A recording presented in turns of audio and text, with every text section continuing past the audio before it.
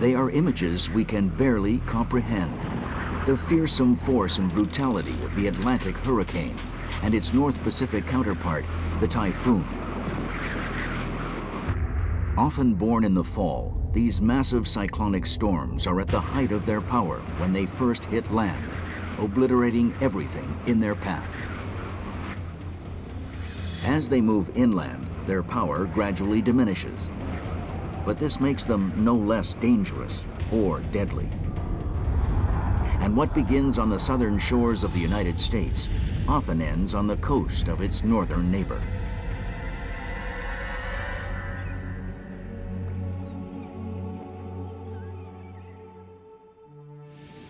Late August 1900. Off the southeast coast of Newfoundland, schooners troll an area of the North Atlantic known as the Grand Banks, traditional fishing grounds since the 15th century. The most prolific grounds in Newfoundland were the Grand Banks, what is called the Newfoundland Banks. There were several little banks that make up the Grand Banks, like the St. Pierre Bank, very productive with cod. So that's why they would have gone to the Grand Banks. Most of the schooners are from the island itself, but some have sailed from as far away as France to share in the rich cod harvest. The larger banking vessels, they probably would have had 16 to 20, 22 crew. But these smaller Newfoundland vessels, they would have had somewhere between 6 to 12 crew. One of the smaller Newfoundland sailing ships on the Grand Banks is the Lilydale, captained by William Edgecombe from Catalina. He'd love to see all of the Edgecombes were captains. All of his brothers were captains. They've fished all their lives. Captain Edgecombe and his crew keep a close eye on the skies, knowing that the weather can be extremely fickle this time of year. One of the great weather factors in August and September in Newfoundland was the appearance of what they call the August gales. In that age, communication was very limited. And if a fisherman wanted to know about the wind, it had to be from their own lore, their own knowledge of the weather by reading the sky or reading the barometric pressure. Fishing the Grand Banks is an isolated existence before the time of radio communication and navigation equipment. The Lilydale is hundreds of kilometers from shore in the open Atlantic, where rough seas and high winds are all in a day's work. The life of a fisherman involved a lot of hard work, and it often meant being away from home for extended periods of time. And this involved quite a bit of hardship for the people left at home. One of these people is William's wife, Rosanna, who waits back home in Catalina. He wasn't married a bit long, I suppose. I'd say maybe 4 years. She had one son, Isaac William. He was 2 when his father went away. My grandmother was expecting her second child. Their biggest dream was to have their own home. And that's why they worked like they did. That dream, however, is in danger of being destroyed by something being born thousands of kilometers away. Off the west coast of Africa, under a blazing tropical sun, masses of heated air thick with moisture rise from the ocean. The rapid ascent creates wild, turbulent winds and clouds that boom with thunder. Although not yet a storm, it is the initial stages of a hurricane. The energy source for the hurricane is the warm water that is underneath it, in the tropics in particular. And they come across on trade winds towards the Caribbean, and they strengthen as they get to the western part of the Atlantic Ocean. Within 72 hours, the disturbance has turned into a colossal corkscrew 3 kilometers high and 150 kilometers around. The hurricane was first seen on a weather map out in the Atlantic, heading towards Haiti and the Dominican Republic. But it really got going when it got to Cuba. Then it headed towards southern Florida. By September 5th, the storm has swollen in size, larger than the states of Georgia and Alabama combined. As it heads northward, it veers suddenly to the west, surging across the Gulf of Mexico, fueled further by hundreds of kilometers of warm, open water. The fledgling U.S. Weather Service in Washington telegraphs warnings of the impending storm. Weather services had started around 1870 in North America, but basically all they had was weather observing stations. So they were really restricted to about a one-day forecast. They knew there was this hurricane somewhere in the Gulf of Mexico, but they didn't know where. Although there was a warning out, there was no specific warning, so people probably weren't taking it very seriously. The hurricane is in fact headed straight for the port city of Galveston, perched on a tiny island off mainland Texas. The highest ground in the entire community is less than 3 meters above sea level. For years, residents have urged city government to build a concrete seawall to protect Galveston's coastline, but nothing has been done. For veteran meteorologist Isaac Klein, the city's vulnerability is a major concern. Visits to the beach tell him that rising ocean swells could mean the approach of a hurricane. Isaac Klein, the head of the Weather Service office in Galveston, did try to warn people when he saw the water levels rising, but basically all he had was a telephone and the ability to go out onto the streets. So his capability to do a widespread warning of the community was very limited. Friday, September 7th, 1900. As the giant storm races towards Galveston, it finally makes front-page news. But the storm is too far away to elicit any personal concern from the people in Niagara Falls, Ontario. At the Niagara Falls Waterworks, 47-year-old Edward Carter is thankful that he and his family live in an area where hurricanes are not a threat.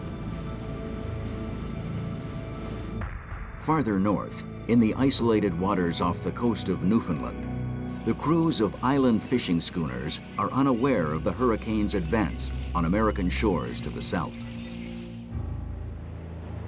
One of those ships, the Goodwill, is getting ready to head back to Newfoundland, its hold brimming with a successful season's catch. Its skipper's name is etched on the knife he always carries with him, Captain John Carnell. The Goodwill was a typical Newfoundland schooner that would have been fishing, and Captain John Carnell and his brother and 3 other crew were taking this vessel to St. John's. On the way, they plan to stop at their home port of Carmanville. The Carnell boys look forward to seeing their wives and families after being away for more than a month. As the Goodwill prepares for its journey home, its crew cannot know that their lives, along with those of Captain Edgecombe on the Lilydale, his wife Rosanna on the mainland, Galveston meteorologist Isaac Klein, and Niagara Falls pumper Edward Carter will be forever altered by the fury that is about to hit the Texas coastline. Saturday, September 8th, 1900. In the port city of Galveston, Texas, the day begins with a magnificent sunrise. But the bright blue sky soon gives way to a somber one, thick with rain. Over the Gulf of Mexico, gale force winds send a mammoth storm surge directly at the heart of the city. They recorded 100 miles an hour, which is above the level needed for it to officially to be a hurricane.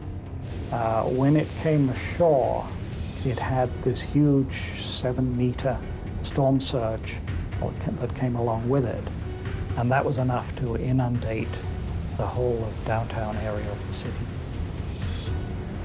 It destroyed thousands of homes, and not only homes, but the hospitals, churches, the government institutions, the weather station itself.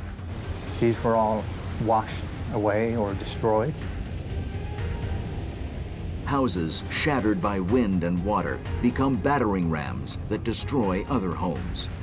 Roof tiles whip through the air, slicing through flesh like deadly razors. By late afternoon, over 6 meters of water cover the city, and the level continues to rise. Families forced onto floating roofs and other debris watch loved ones swallowed one by the seething water. Even the man who saw the storm coming is not immune.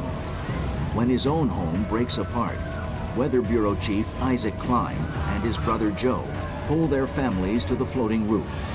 Before the night is over, Isaac Klein loses his wife to the dark, rising waters. Winds continue to batter Galveston for 15 straight hours as the eye of the storm moves past the western end of the island.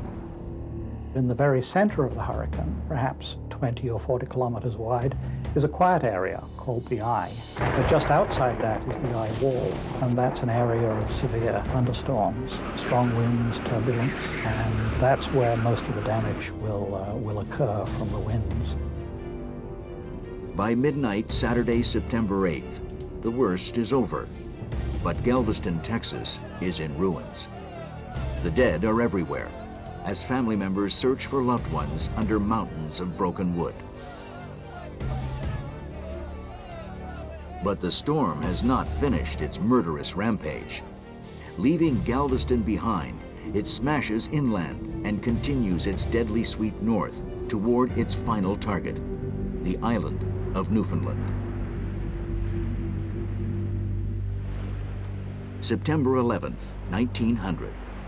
Off the coast of Newfoundland, fishermen from the island and as far away as France prepare for the end of the fishing season in the rich Atlantic waters of the Grand Banks.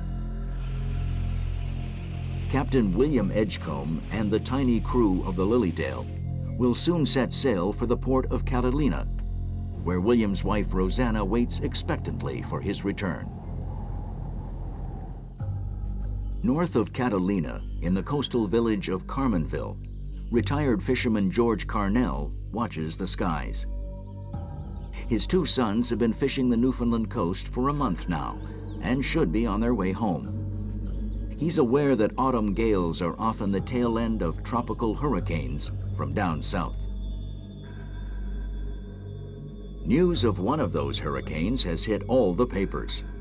In Niagara Falls, Ontario, at the local waterworks facility, 47-year-old pumpman Edward Carter has been following the storm's progress. Just a few days earlier, it all but wiped out the town of Galveston, Texas, and it's been heading north ever since. When the hurricane left the water and moved into Texas, it lost its source of energy, but there was still a lot of energy inherent in the storm, so although the winds died down a bit, they were still damaging winds. And people were killed in Chicago, and boats were sunk on Lake Michigan. It then turned eastward and headed for Ontario. And it came into a conjunction with another storm coming from the prairies over the northern Great Lakes. And so it had this extra ingestion of energy from the difference between the warm and the cold air masses. The storm rolls northeast through the Niagara region, where 60-kilometer winds rip through the area's fruit orchards. They were looking forward to a very large crop of high-quality apples in the area. Well, you subject those to winds of near hurricane strength, and just a lot of the apples and other fruit were torn off the trees. When it hits Niagara Falls, the storm causes serious problems at the local waterworks facility. Fierce winds and high water drive debris into the flume, a large inclined trough used for draining water. As the only employee on duty, it is up to pumpman Edward Carter to clear the debris away. The storm continues northeast, bearing down on Canada's maritime coast. In New Brunswick and further north in Gaspé, there was a lot of damage to the fishing fleets. The local newspaper listed 38 Acadian fishermen who'd lost their lives. As it did over the Gulf of Mexico 5 days earlier, the storm picks up strength as it feeds hungrily off the waters of the Gulf of St. Lawrence. By the time the storm had crossed the strait to Newfoundland, it had gained a lot of strength. The winds had picked up very severely. The newspaper in St. John's has followed the progress of the storm during its northward swing from Galveston. But those on the water are unaware of what is to come. There was really no way to warn people who were out on the ocean. If people weren't in sight of the shore and able to see a storm signal, they were essentially not warned about the storms. September 13th, 1900. Remnants of the hurricane that ravaged the city of Galveston, Texas, has swept north into Canada, regaining some of its strength as it pushes across the Gulf of St. Lawrence toward the island of Newfoundland and the men fishing its shores. The howling monster that descends on the French islands of St. Pierre and Miquelon on September 12, 1900, is like nothing the French fleet fishing there has ever seen. The fishing fleet at St. Pierre and Miquelon was decimated by this storm. 9 schooners and 120 men are known to have lost their lives. As the storm continues its savage sweep along the Newfoundland coast, fishing schooners on the Grand Banks are rocked by violent winds and giant waves. On the Lilydale, Captain William Edgecombe and his tiny crew fight for their lives as they try to reach the nearest harbor. And that was their only hope of survival. They would have been accosted by high waves and tremendous wind. In order to survive, to be driven before the wind, they would have been lashed the sails and the wind would have carried them along. I can imagine it. Wave after wave after wave. And the wind blowing, living gale. Nothing could stand it, nothing. Not even a big ship. It was probably tied to the wheel, I don't know. But that's what they usually used to do when the weather was bad. Maybe he was thinking about his unborn son and the one he had home and his wife. The storm engulfs the island as it roars northward, ravaging the rugged coastline with savage winds and killer waves that trap nearby fishing schooners in its wake. Many of them had accumulated in one place because it was the end of the year. They were getting ready to go back home. One of those vessels is the Goodwill, trying to make it home to Carmenville on the northeast coast of Newfoundland. Captain John Carnell, his brother, and 3 other crew members can only pray that they will see their wives and children again. Thursday, September 14th, 1900. The storm born weeks before off the coast of Africa finally blows itself out over the North Atlantic. In the city of Galveston, Texas, the number of dead is so great that bodies must be dumped in huge trenches and set afire. It is the worst hurricane in the history of the United States, with over 6,000 Americans confirmed dead, although some estimates are closer to 10,000. Although fatalities in Canada are substantially less, the loss of loved ones is just as difficult to bear. Canada's first fatality is Edward Carter, the man on duty at the local waterworks on September 11th, when the storm hits Niagara Falls. And the feeling is that he lost his footing in trying to keep this debris away and fell into the water, perhaps helped by the strong wind. In the port town of Catalina, Newfoundland, Rosanna Edgecombe searches the horizon for signs of her husband's fishing boat, the Lilydale. She used to tell me that after he was gone and after they had the big storm, that she would go down in the beach because you could see right out the harbor where they sailed from. And she sits there and wait. She probably knew deep down in her soul he wasn't coming back because they were supposed to be home at a certain time and he didn't turn up. William Edgecombe's vessel, the Lilydale, never did come back to port. So it can only be assumed that the vessel capsized or was driven out to sea and all the men were lost. 2 weeks after her husband's death, Rosanna Edgecombe gives birth to their second son. My grandfather was drowned the 12th of September and my father was born the 28th. So you can't even imagine what that was like. In the town of Carmenville to the north, retired fisherman George Carnell and his family get similar news after portions of a wreck are discovered off the Newfoundland coast. It was a name carved in the handle of a knife and part of the companionway or the housing over the stairs leading below. Enough that they were able to determine this was the goodwill of Carmenville. Captain John Carnell and his brother and 3 other crew from Carmenville and that general area were, they perished in the storm. They either drowned outright or they died of exposure. It wasn't until October 4th that the local Western Star newspaper had what seems like a full report, and they said that 82 schooners had foundered. Another 100 had been seriously damaged by the storm. With the loss of her husband, William, Rosanna Edgecombe, like many Newfoundland widows, must rely on the charity of family and community. She was a very unhappy person. She never laughed very much. She never ever wanted anyone belong to her to go to sea, never. She had 3 sons, and the 3 of them went to sea. So you can imagine what that did to her. She spent her whole life wondering where they were and if they want to come back.